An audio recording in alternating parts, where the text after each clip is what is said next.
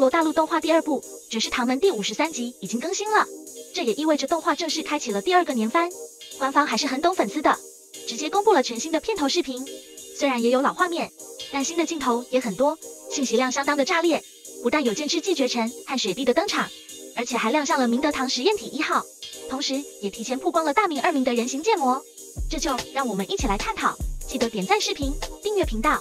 众所周知，日月帝国最先进的魂导器技术都在明德堂里面，明德堂人才辈出，更拥有很多未曾面世的全新魂导器技术。霍雨浩做梦都想进入明德堂学习，只不过不为人知的是，明德堂正在执行一项秘密任务，那就是打造出实验体1号，找到一个精神能力不错的人去熟悉操控，然后投入战争，帮助日月帝国完成一统大陆。要知道，实验体1号已经是半成品了，虽然尚未完全建成，但是却包含了日月帝国数千年来所有的最先进的魂导器技术。从全新的片头视频中能够看到，明德堂的实验体1号正式登场亮相。巨大的身躯，这也太高大宏伟了。只见实验体1号以红色为主色调，搭配了太多魂导器，配备了各种稀缺的金属，整体造型有点像变形金刚。霍雨浩在他面前简直是太小了，也正是这种反差，更能彰显实验体1号的壮观和震撼。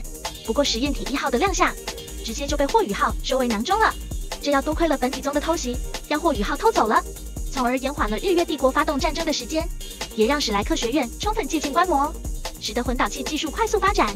霍雨浩可谓是立下了汗马功劳。唐三的宝贝女儿唐舞桐下凡，就是让大明二明，也就是天青牛蟒和泰坦巨猿亲自照看。他们俩在唐三的帮助下顺利复活重生，并且成为了昊天宗的宗主。其实，在斗魂大赛，霍雨浩窥探王东灵魂的时候，触碰到了唐三的封印。那时候，大明二明就已经在动画中登场亮相了。按照原著的剧情走向，大明二明第一次出场就是以人形剑魔亮相的。只不过那时候动画应该尚未做出人形剑魔，所以才让大明二明以兽形态示人。不过在全新的片头视频中，大明二明的人形剑魔终于是提前曝光了，这可太让人高兴了。大明二明正在昊天宗内比拼，虽然在全新片头视频中未能够看清楚大明二明的人形剑魔正脸，但是却给了侧面镜头。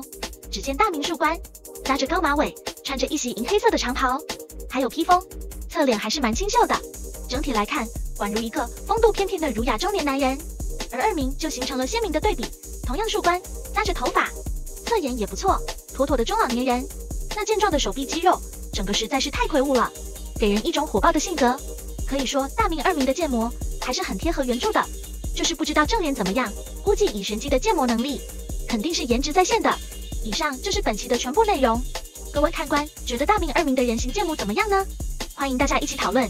如果你也喜欢斗罗大陆动画的话，记得订阅频道，这就不会错过小红的最新视频。我们下期再会。